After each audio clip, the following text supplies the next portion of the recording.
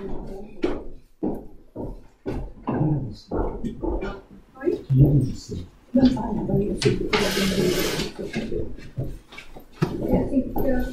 I think we are ready.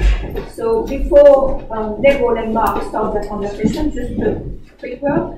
I think we can talk about for about 40 to 50 minutes. You're welcome to ask questions while the conversation is going on. You did a voting, didn't you? Yeah.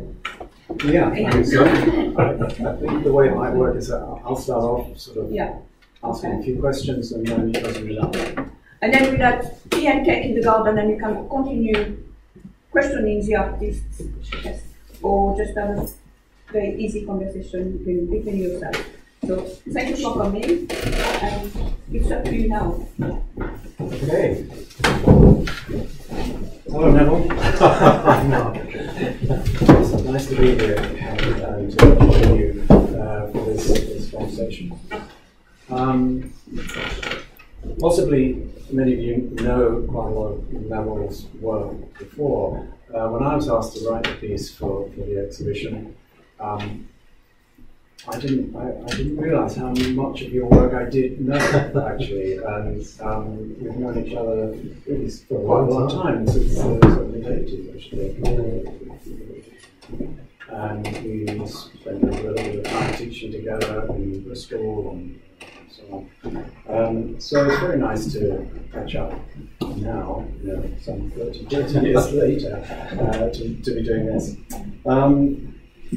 There's, of course, a pretty significant element of Neville's work that isn't represented here, because, as you know, a big and significant element of his work is what could be called socially engaged practice, working with communities and different groups and conditions. And as Tessa Jackson has pointed out, this exhibition provides a welcome opportunity for Neville to show a more sort of personal aspect of his practice that has grown and evolved throughout a very, very busy and successful career that has taken Neville all over the place, maybe on the UK. My first question really is to you, Neville, is anyone else who's an artist in this room is familiar, I'm sure, with that question that you get asked when you're at a dinner party or any around shows, you meet a stranger and they discover you're an artist, and of course they say, "Oh, what kind of work do you do?" And there was a time, in the 70s, when that wasn't such a difficult question, because it always seemed to be, well, you're either a figurative artist, you're an abstract artist, you're a conceptual artist, perhaps even experimental, whatever that meant, and or you might be a kinetic artist. Or there was quite a lot that you could use words that would sort of keep people happy. Really. Oh yeah, right, I know that. And it's much harder now. Neville, how do you answer that question to a stranger? Gosh, it's an incredibly difficult question to answer, and I don't think there is a straightforward answer. But I guess one of the things that I started doing fairly early in my practice is working outside of the studio, so in all sorts of different sites and situations. And I realised quite early on, well, in one particular instance when I was working on a building site and I kind of arrived with, all the paraphernalia that a sculptor might have, and I realised actually I couldn't work like that in that kind of situation. It was so, busy and intense and materials going here, there and everywhere, and I was forever in the way. So you immediately have to think about a new way of working or how you approach that situation. And I guess what has kind of made me realise over the years is that actually, whether it's a pen in my hand, a paintbrush, a saw, a drill, a camera, they're just tools, and you pick the best tools to explore the things you want to do in the most appropriate way. And I think the work is very diverse, and it's very diverse for that reason. I often responded to places outside of the studio where you cannot determine the best way of going forward? That's quite a long answer. It is a long answer. I'm sorry, and people would have lost people very early on. It's just symptomatic, isn't it, of how difficult it is to sort of give somebody a simple sentence that explains what you do, at least of all of your Neville. There is a little point there that we might pick up on later, which is that practice that you started really at the Royal College, in fact, not before, working on building sites, etc., not a studio environment, relied, in a sense, heavily on documentation. Having that camera that meant you could record it and document it and think about it later and share it, of course, with other people. And I'm sure there was an awful lot of things that you did at that time which there is no record of. Stuff. And for, again, anyone who was making work at that time, we're talking about 35mm slides, endless difficulties of getting good quality photographs, etc., etc. Maybe that's still the case, but not nearly as difficult, I think. So I think, as we know, because it's written here in the very good leaflet, you were born in South Africa and educated in the UK, and that has undoubtedly informed many things about what you do as an artist. I think you may come on to talk about it, but at the moment I'd quite like to just ask you to share with us what your sort of early influences were, what kind of set you up in the early days of perhaps when you're at the RCA, what artists were perhaps informing how you were thinking about making work. We're talking about the mid-80s, I guess, early 80s. A lot of things that happened, particularly late 60s, 70s. I made a presumption in this, the thing that I wrote, that you would have been interested in something like Gordon Clark and Smithson and so on, and you came back and told me a few more things, such as Joseph Beuys and so on. But perhaps you could talk a little bit about how you took on, if you like, some of the ideas and ways of working. Well, I guess, just going back a long time, but when I was at the Royal College, you had this beautiful, fantastic studio in South Ken. And I arrived as a student there, and I spent a lot of time looking at these white walls, feeling really confused and not knowing where to start. And what I thought I'd do is go for a walk around the city, and I found this rubbish dump actually along the railway siding running into King's Cross with lots of materials. I thought, well, I can go and play that. So I went with a hammer and a saw the next day and started playing on this site.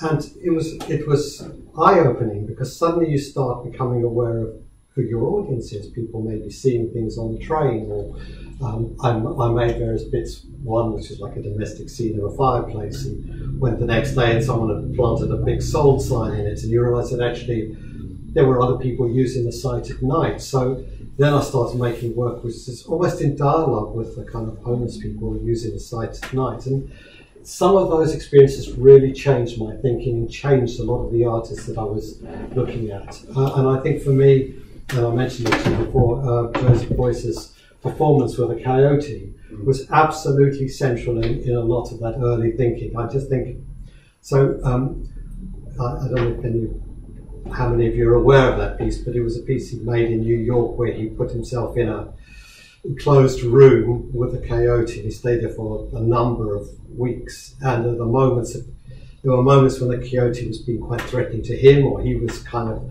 trying to drive it off. It was a very febrile, tense kind of piece of work, and that toing and froing of a relationship between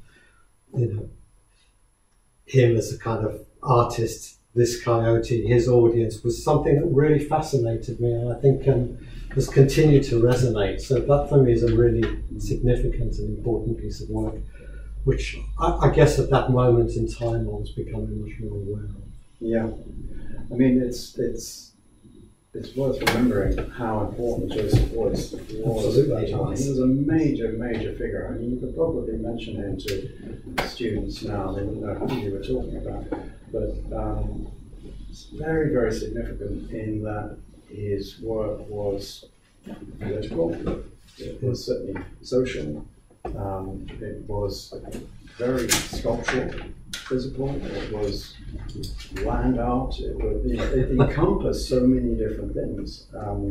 It was, his great phrase was "everybody is an artist," and he certainly wasn't the first person to say that, and not the last either. But all his work was very, very energized and directed towards a kind of set of principles. I guess also his politics was really key to my interest in him. So that was also part of that backdrop. Yeah. That work, actually, by the way, was called "I Love America and America Loves Me." Yes, that's right. And interestingly, all photographed by Caroline Tisdall, who, without whom we would know nothing about those works. And I think, Sandy, did she ever into Bristol? Caroline Tisdall? Yeah, it sounds familiar. Did she definitely did.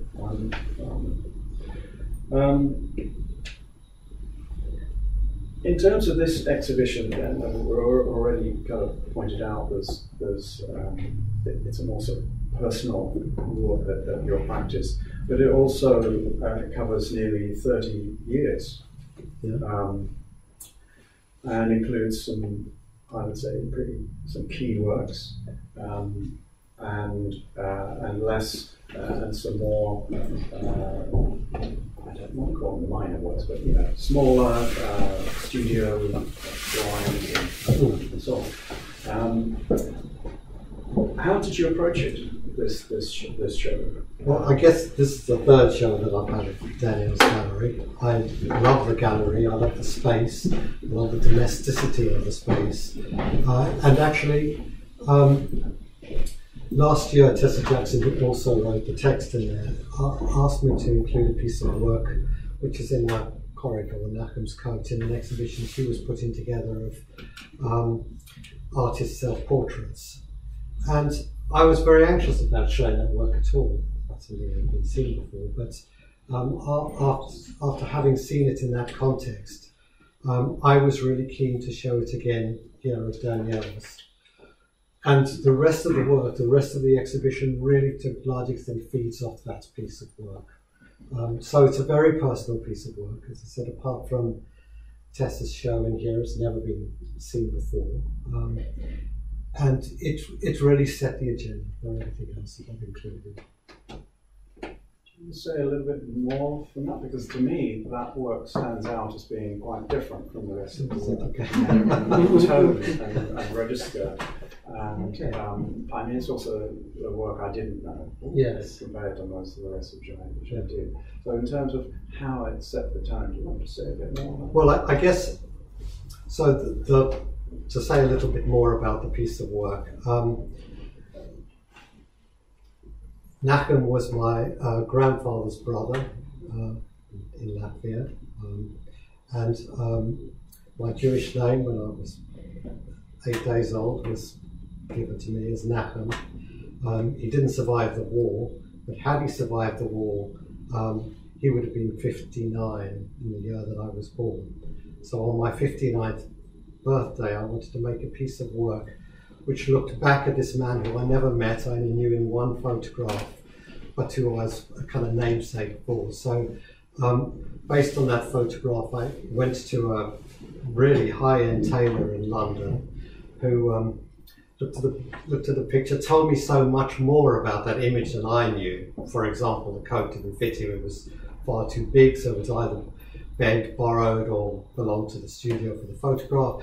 There was lots of detail, but he could understand what was going on in that image in a way in which I couldn't. And he then made the coat and the clothing based on that photograph, and I used that to take a photograph of myself looking back at Nackham. So in a sense, it was a dialogue with the past with this person I never met. But I felt that, based on that, a lot of the other works that are in here are also essentially self-portraits. So for me, the connection was that notion of that self-portrait, or revealing, or exploring or revealing something which is very, very private. I mean, a lot of these works are quite private works and not really seen. So I have, as an artist, I've got a public persona, which is, as you said, the large commissions, but I always have had a studio practice. It's always been really important to keep that going. But lots of the works that I do in my studio, often you won't see them. So the connection is very much that notion, that kind of private inner. Yeah, got it. Yeah, that's good. I mean, regardless of whether it's commission work or personal private work, a lot of the work seem to me to involve you setting yourself a task, or a proposition, and then setting about to think, well, how do I do this? How do I set this up? And they may be situated in a very particular place, South Africa, in the middle of nowhere, or they may be in the studio environment and so on. They function as performances and documented and recorded, and there can be different versions of these performances that you might do and redo and in different places. Common denominator very often is the camera, as we said earlier, and in that case, video, using video recordings. And I think invariably the camera is fixed. Yeah. Static camera is no kind of clever business in terms of filming. You do use, you are editing the films quite heavily in some cases. So I just wondered if you could tell us a little bit about your approach to film and using the camera, and also, of course, sound that has come into the work, perhaps more than you might have done in the past. Yeah. So yeah. Well, again, I guess it all goes back to the Royal College again. When I was working off sites, I could never get any tutors to come out and see what I was doing in a rubbish dump in Finchley. So I always had to bring something back to show them. So the camera immediately became a kind of a practical tool. And then the kind of interest in documentation grew. So you're kind of thinking, well, what's on the edge of the frame? What's left, right? What's above it? So you start thinking about what actually a photographic image is and means. And that's kind of extended, I guess, into the film work. So for me, usually if I'm doing a performative piece in the middle of the countryside, well, Joe might be standing behind the camera for, in case I fall or injure myself. But beyond that, it's quite a private moment. I don't want it to be, fancy cameras, very elaborate. I want to keep that process as simple as possible. It's a content rather than the process, the technology that's fascinating me. I mean, I have made very sophisticated films. Just recently showed one in Manchester with huge budgets, but that's a different thing. Yeah. For me, this is about keeping the technology to a minimum and really exploring an idea in a context. Yeah. Okay, I'm sure that might be something somebody might want to pick up on. And so, these I was going to say, if you want me to say a little bit about sound or editing, I can, following on. But, yeah, go on. Well, I think again, some of the performance works are really long. So there's a piece that I did in South Africa a few years ago, standing on an iceberg, a block of ice, whilst it melted from dawn to dusk. That was it's a long time. I don't think anyone would stand and watch that film. So some of them are edited, and more recently, particularly in some of the landscapes in South Africa where there is silence, but you become so aware of the fact that it isn't silent. There's so many sounds going on. But sound has begun to influence the work, increasingly. And then with the performance in the front, it was actually a work inspired by some time I spent with a woman called Mrs. Begum, who had motor neuron disease, latter stages. And there was a lot of kind of MRI recordings from that. And actually the sound of the MRA really gave a certain kind of rhythm to the way in which I chose to edit the film. And I think that was also, worth also following that. And certainly following that.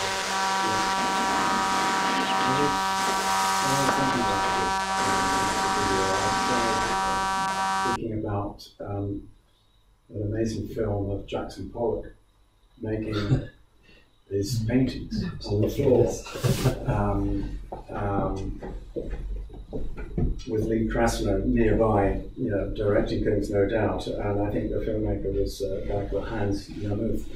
But in a way, we can't think about Jackson Pollock's paintings anymore without thinking about that film. Really, but it's such a profound, different kind of experience, and it strikes me that your performances are often about, in fact, your work generally is often about painting.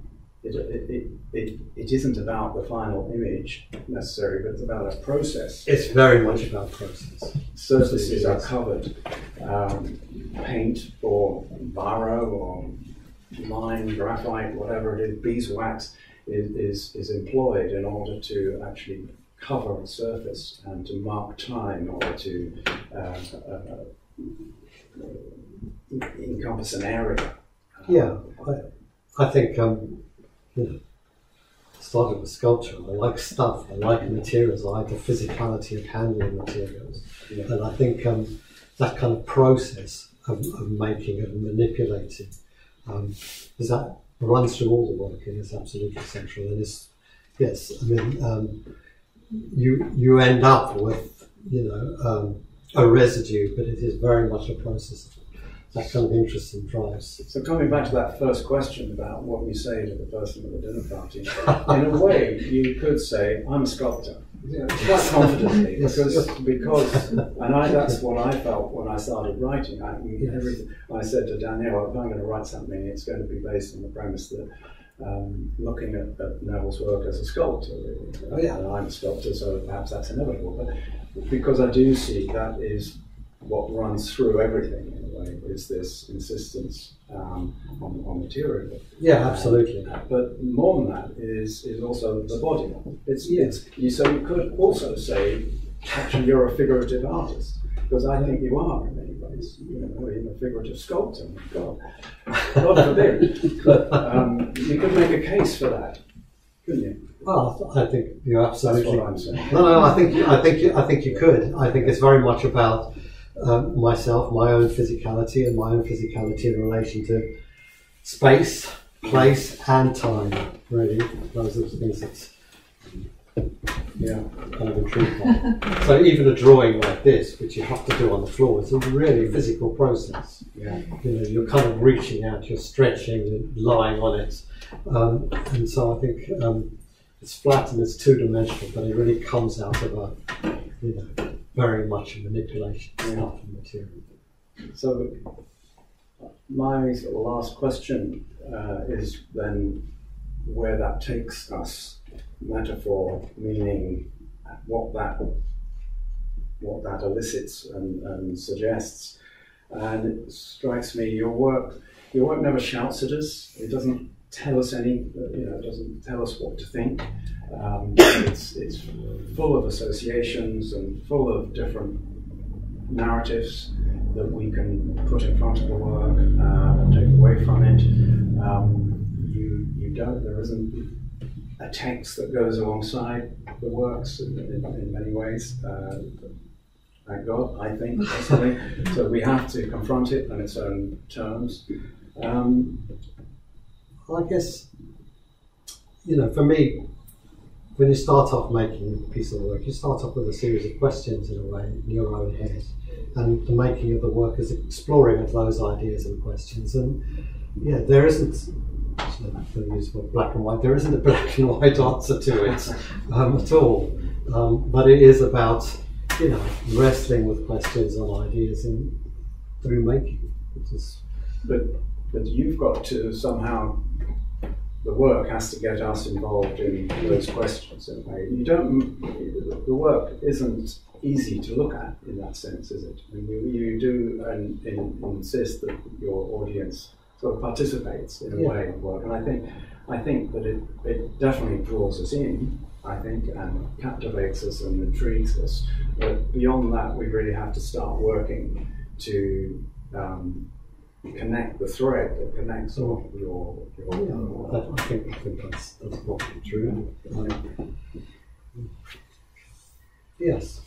I mean, I think in the context of this show, as well as putting work in, it's also why I wanted to include sketchbooks, objects from my studio, other bits and pieces, because in a way, that's the kind of material we've never really seen publicly in the context of an exhibition, or very rarely, but that certainly gives clues in, I think, to some of the other pieces. And there are objects in upstairs and my key cabinet back there, which are really significant objects for me and live in my studio.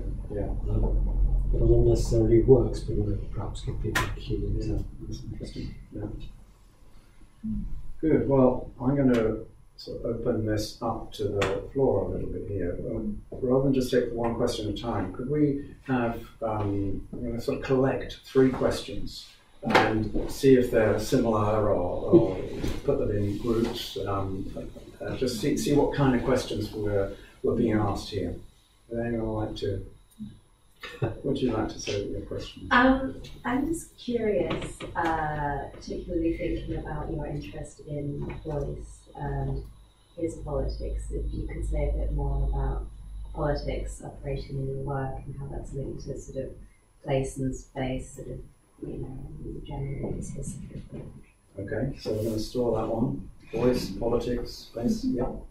My question is very different. It's actually very much concerned with the physicality and the process of the task, of the endurance, the physical effort of the task and its relationship to the emerging composition, which is fascinating to me, because when I look at all the work, I see really fine composition. I really see composition as a choreography in composition, and yet it's obviously emerged through the action as opposed to kind of stepping back and considering. That's how it comes to me. Wasn't I like you to speak about that? Yeah, that's a good question. I think there's a kind of formality, isn't there, in the way in which things are used and devices. Is there any other question? Should we stick with those 2 things? Okay, let's start. Come back to the voice then. Oh, did you have? Sorry. Oh, I just thought because you said something about the physicality. It's I just wonder about the performance part of that, but it's so linked to what you were saying. So that's one thing. Yeah. Okay. Good. Well, let's come back to the voice and politics. Well, I guess, I'm perhaps talking politics with a small p, but, I grew up in South Africa. I grew up in apartheid South Africa.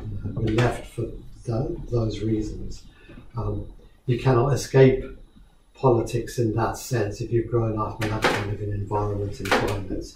I also grew up in a Jewish family who've never been rooted in one place for more than a generation, looking back several generations. So, I think that notion of, migration, shift, relationship to land, relationship to place, all those questions for me are very raw and very real. And I think in some of the more public works that I do, even if I'm working, I don't know, on a building site with a group of builders, I'm really interested in trying to understand people's own kind of relationship to place, to community, to what that might mean. And the project that I did in the tower block in Liverpool for 5 years, living in that block, was really trying to see through other people's eyes what place means, what their sense of being is and means. And I think, in that sense, there's a lot in what Boyce's work is about and was doing, which I resonate with. So it's that kind of sense of politics. That kind of answers your question. So I think the important thing is not necessarily Boyce's works, individual works, but his attitude, Absolutely. his where he put himself, and absolutely how he situated himself in relation to his practice. yes. Right. So, this question of choreography, which is interesting. Yeah, not I'm used to the word choreography because I come from movement and dance. Yeah. So I kind of, I mean, all the work I really feel as if it's that interesting. You said it's not easy. You don't find it easy, I mean, I do. Not so much easy, but I feel like I'm really sort of feel pulled in by sort of physical, sort of cellular sort of visceral kind of connection to it, because even in this I see somehow a relationship between this and what we think of as the Vitruvian Man performance, you know, but I'm curious about, I guess, speaking about your experience of being inside the action. So when you're inside the work and you're not on the outside looking at it, you're sustaining, presumably you're sustaining the period of time, you know, it continuously with the composition emerging and evolving through you and out. And so it's a very different kind of compositional process that is coming from an embodied, you know, effort for physical experience. And so I'm curious about whether, you know, your sense of the composition emerging as you're doing that, as you're performing the act. And, I think it's very different in different works, actually. And as I said, we're seeing some films here, but for all the films here, there's an awful lot of things that never get seen for a start, for different, you know, for different reasons. And in some cases, you know, you're absolutely right in the sense that they are constructed. I mean, the piece in the front, I think that's the third iteration of the same piece of work.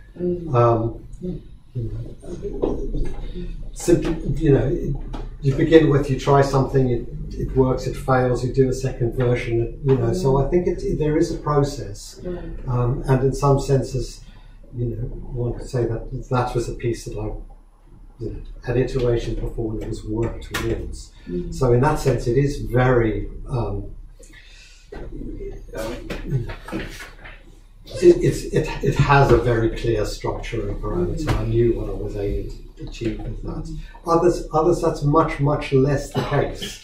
You know, for example, the piece around here, this kind of painting piece. Well, again, I mean, there were different iterations of it, but also sometimes you're working on something like that, and you're out there for 5, 6, 7 hours. You know, so if you're editing it, it enters a process where it becomes slightly more formal in terms of how you manage the time.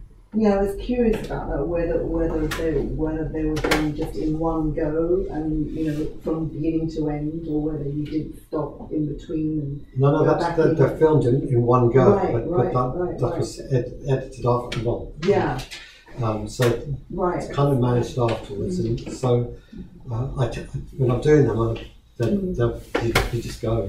But as I said, there are lots of things which you feel for various reasons might not make the grade, or not be ready yet, or need another iteration. So it's quite fluid behind the scenes, but then obviously sometimes what you show has a kind of construct.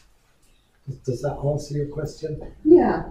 I think what it also, it was also a question I also had, because I think one of the devices that you use, and I do think you use it rather than just let it exist, is the way of framing of things. Because if we look around, it's not just put a frame on something, the thing has a frame, the frame of space that you are operating and moving within. It's very carefully choreographed, actually, very carefully considered. It's not a neutral element to the work. It's, of course, it's sort of inevitable if you're making things through a lens and cameras and so on, but you are working with it, whether it's deciding on a vertical format or formats and what happens up there on those edges and so on, and your awareness of what might be outside or our awareness of what might be beyond the frame. It's a very strong persistent element in the work. I think that clearly comes through, using a camera extensively and looking at photography actually, and very often it's what might not be in the frame, but on the edges, which is really kind of something which is real, and I'm very conscious of that when I take photographs. They're very formally taken.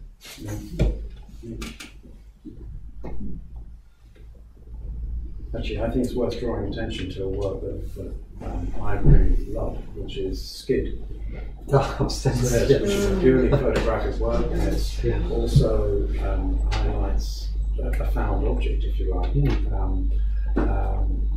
rather being left on tarmac as a sculpture, as a drawing, it's there. What date was that work? I can't remember. Sorry? What date was that? That's quite old. It's 2007. It's fairly old. So I mean, because of the exhibition had, as I said, the trigger was Nackham's coat and everything fitted in. It seemed to me an opportunity to pick things across a time frame. So there's some much older pieces of work, and that's 2007. Again, very formally photographed, and I kind of loved that notion of someone, in a car. It's a very physical thing, doing a wheelie or spinning it around and leaving these amazing drawings in the middle of nowhere. And your role is to be very detached in a sense and simply to document what's in front. Absolutely, and goalpost photographs, which some of you might be aware of, that are exactly the same. So I did this whole series, a couple of books, and an ongoing series of photographs of improvised goalposts found in the landscape. But I photograph them exactly as I find them. If there's litter there, it stays. I don't clean them up. And they're photographed in the same place. They're very formally.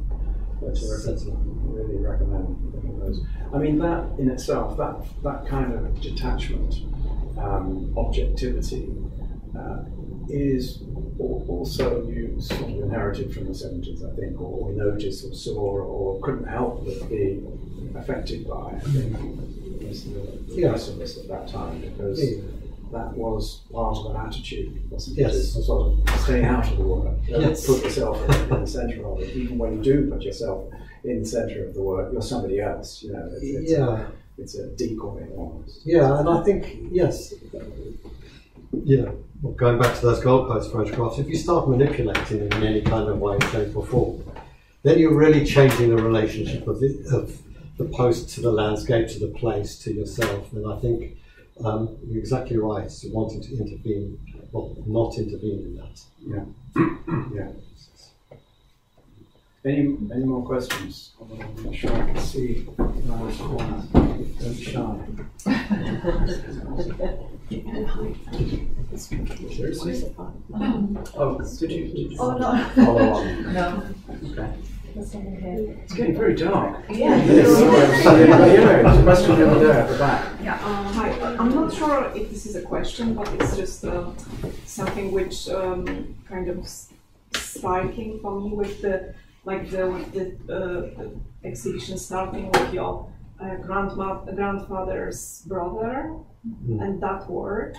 And then you were talking about self-portraiture, which is like in every single work, and the sense of belonging, and how your family never stayed longer than the generation places, and that's how it all goes back to this first work of the code and the man you never had the opportunity to meet or ask the questions, and how that one specific person actually goes through all your works and goes back to you. If I'm reading it. Yes, I think that's absolutely. But it's like the person you never met can actually be catalyst for sense of belonging in a way.